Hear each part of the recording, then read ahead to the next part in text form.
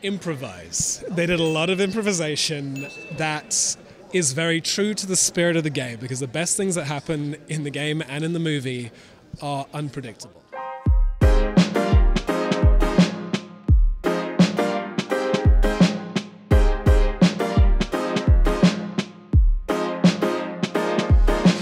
In the movie, where is the emotion coming from? Kind of everywhere. It's kind of coming out the seams. It's a movie that is full of heart and humor, and that's why I think we all came onto it. Because I know that when I read the script, I was like, okay, Dungeons & Dragons, what do they got? Because that's how I feel as a fan. I was worried. And then I read the script and went, oh man, this is good.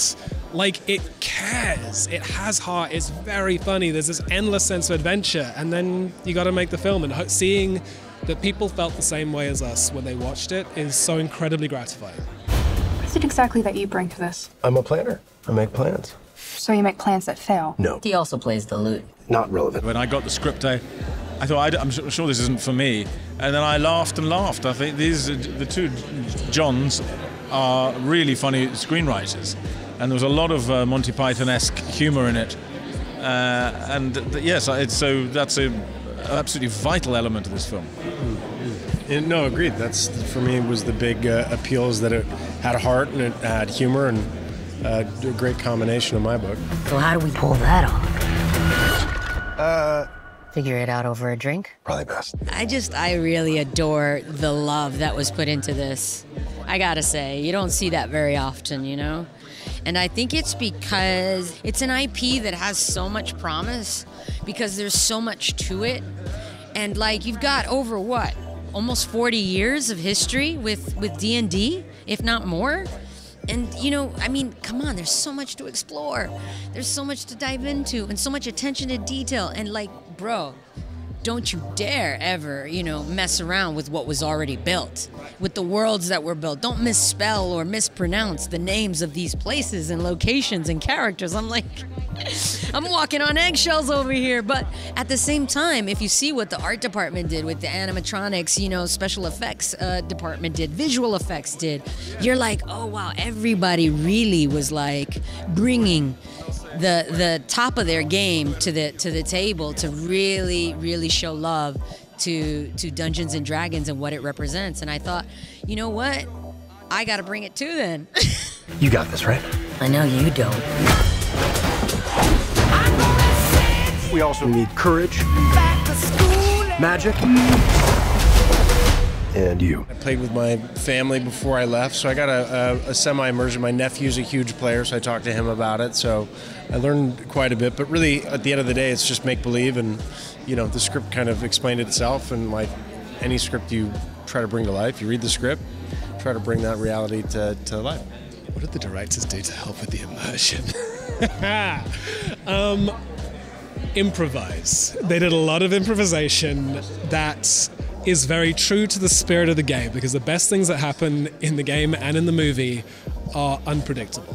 And so I think that's why, like, what we showed in the room, and hopefully, you know, people who weren't in the room can read the write-up and understand that there's a lot going on with the tone. And I hopefully they walk away from it and feel like, yeah, they listened and we get it and we're excited. And that's my only hope, you know, is you work so hard, you want people to fall in love with it. And so hopefully we have that.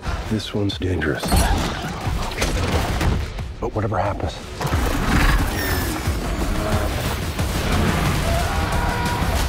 we'll be ready. Can you believe it's been 20 years since Resident Evil? Your first go-around with that? Yeah. Yes, it was, man. You know what?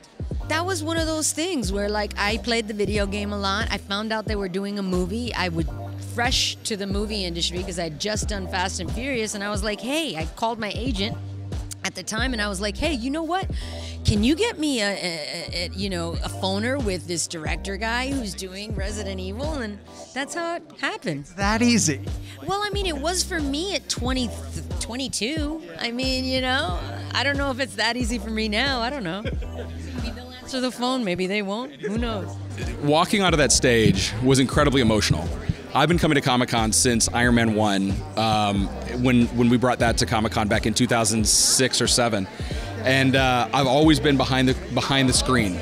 You know, I've been executive producer on 6 giant Marvel films, running around, putting it all together and like making it all happen, but never stepping onto the stage. And so when I stepped out there today, after having spent the last 2+ years producing this film, and I walked out onto Hall H and I saw all the people and I felt just that room and the love, and I had this realization that like I grew up in this room. Like I grew up at Hall H like since I was a kid making Iron Man 1, and like here I am now on Hall H on the stage with a movie that I'm so deeply proud of, and it just felt like electric. I had to stop myself from just bursting into tears because it just felt so overwhelming to have like looked at like, I've been coming since 2006, it's now 2022, and I'm sitting here with this movie, with this cast, with these directors, and I'm so proud of them. I'm so proud of how it's come together, and I was just like, man, it was Goosebump City. It was crazy feeling.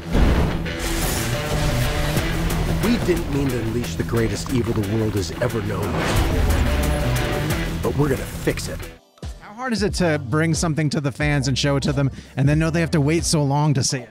I mean, that part's easy for me because I get to go, look at this, and then we leave. And you got a lot of anticipation you got to deal with. You got a lot of speculation you got to deal with. You got to go home and come up with ideas about what you think happened. And that's fun because now I get to read all that online, and I'll follow along in the comments section and the talkbacks and in the Twitter feeds and everything else on Reddit and go, oh, well, that's right. Well, that's not right. Oh, I wonder if he knows how right he is about that. Well, that she's very wrong about that. And it's really fun to play along. So that part for me is easy. The after part, it's the going part that's scary because you want to look at the material and you want to make sure that you have something that's going to give people the right sense of the movie.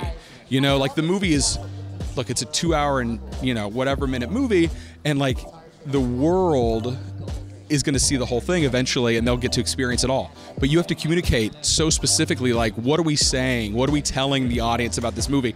And that decision-making process of like, okay, this mixture of this clip and this behind the scenes and this trailer, we think they'll walk away and have the right understanding of the tone of the movie. Because to me, it's all tone, right? Like these movies live and die on tone.